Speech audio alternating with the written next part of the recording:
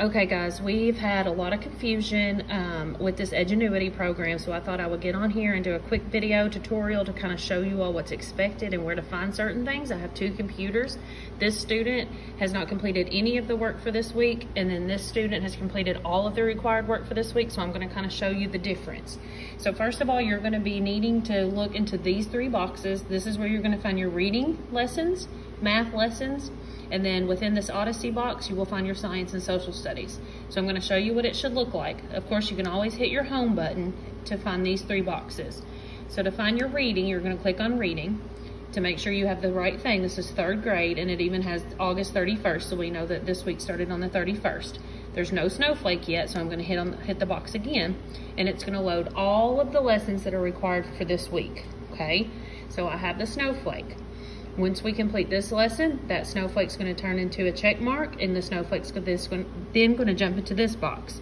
It's going to keep going. The only one that won't turn into a snowflake is when you hit the quiz, and this is 2 arrows. That means that you still can take the quiz. So for this week, third grade reading, August 31st through September 4th, 1, 2, 3, 4, 5, 6, 7 boxes have to be done. We are going to base your grade for the week off of these quiz grades. And that's going to be your reading score for this week, okay? So, let me show you the difference though. This is a student that hasn't completed even one assignment. So that snowflake is on the first box, okay? So after all of these have turned to snowflakes, then they will turn to check marks, and that means you're done. And in fact, they are actually going to go away. They're going to disappear, okay? The only problem is more boxes pop up. Let me show you. This student, I'm going to click on reading. It doesn't have third grade here. This is just all of the available lessons in all, okay? Since it doesn't say third grade, since we don't see a snowflake, that means that student is done, completed. There's nothing assigned to this student. They've already submitted all their required work. It's confusing though, because instead of all those boxes disappearing, a bunch more show up. That is not required work, okay? So this is a student that's finished. This is a student, and you're gonna follow the snowflakes until you get finished, okay? So I'm gonna hit the home button on both computers, get them back to home. I'm gonna show you what the math does. I pull up the math. Okay, this is video 2, and now I'm gonna explain the math. It's very similar to the reading. You're gonna click on the math box. Again, it says third grade math, week 1. You're gonna click on the math box again, because I know that's my third grade lessons for this week. It even has when they're due. This is actually Friday, and you have until Sunday, but this is for this week. So then I see a snowflake. So I'm gonna hit the box with the snowflake. It's gonna open up, and I have 5 things to complete under that box. The snowflake will turn into a check mark, and then it will jump from box to box, and you will take the quizzes, and that will be your math grade, okay? And then the snowflake will then jump from this box to this box, and you will click on it. It's not going to let me right now because I have to complete this one before I can this one. It's not going to let me click on it, but it will look the same. It will open up to your lessons and your quizzes that you will have to complete for that week. And again, once both of these boxes get completed, they're going to disappear, okay? But the problem is this is going to disappear. But let me show you what appears. So I'm going to hit this student has already completed all the work for the week. So I'm going to hit this box, and all of them pop up. But if you'll notice, no snowflake. No snowflake, nothing is assigned. These are just all the options. And they will actually let you do them, but they are not required, and you do not have to do these. So once this box disappears, you're done, even though all of these boxes pop open, okay? No snowflake, not required. And that's the math. Okay, this is video number 3, and now I'm going to explain the science and social studies. It is a little different and a little confusing. Odyssey is the box that houses the science and social studies. So I'm going to click on Odyssey. Now, this is the confusing part.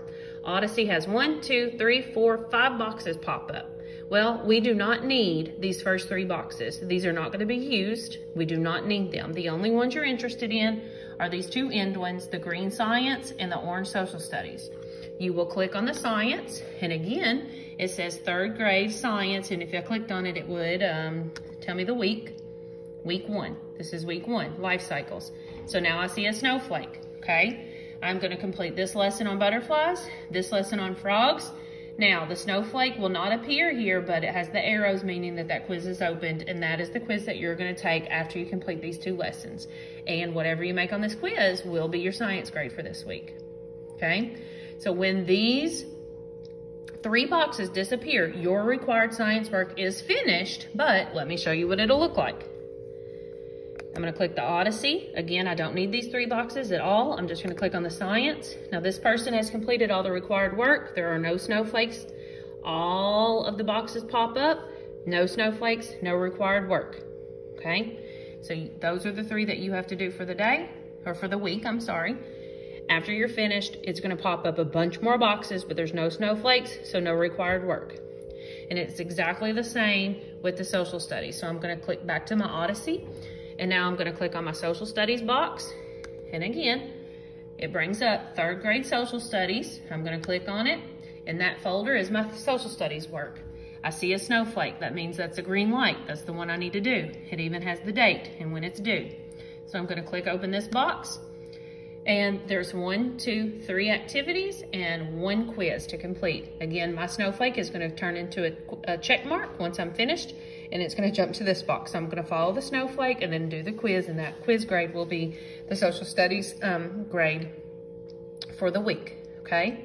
But this student has not started yet, which is fine, but the snowflake will jump as they complete their assignment. So let me show you the point of view from a student that is completed. So I'm hitting the social studies box and look, oh my goodness, lots of boxes pop up. But if you'll notice, there's no snowflakes. I can click on any of this, no snowflakes happen.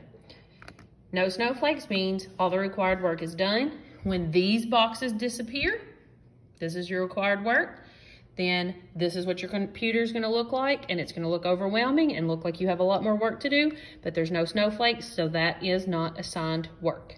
Okay, so I hope this helps clarify a little bit. I've gotten this question from a lot of people. Actually, the whole entire district has gotten this question.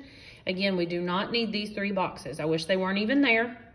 All we need under the Odyssey tab is the science and social studies.